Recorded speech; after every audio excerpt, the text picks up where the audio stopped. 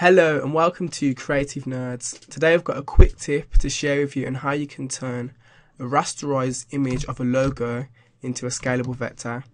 So take this image that we've downloaded from the internet, for instance, of the Twitter logo, which unfortunately is a image which, if we make it bigger, it becomes rasterized. You can see like it's pixelated around the edges.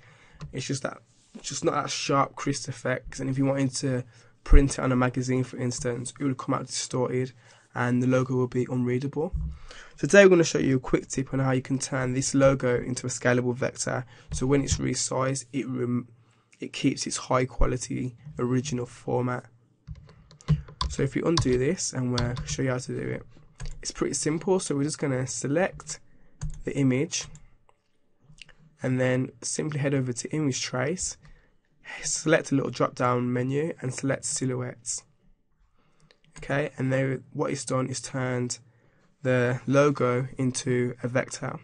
So what we want to do is select the image again and select object, expand, ensure object and fill is selected, and then select the OK button. We're then going to select object, ungroup.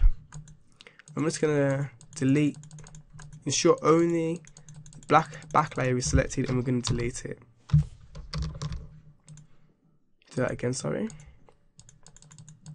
Back layer selected, delete. And then we're going to regroup it, object, group. Now if we drag it down from the anchor point, you can see it's turned into a scalable vector and there's no distortion or pixelation around the edges. You can make this logo as big or as small as you want and it will still keep the same quality. You can make it the same size as a football pitch and it won't look distorted or pixelated. Hope you've enjoyed this quick tip tutorial, and I'm sure it will definitely be useful in your design projects. Thanks for watching and stay tuned to Creative Nerds.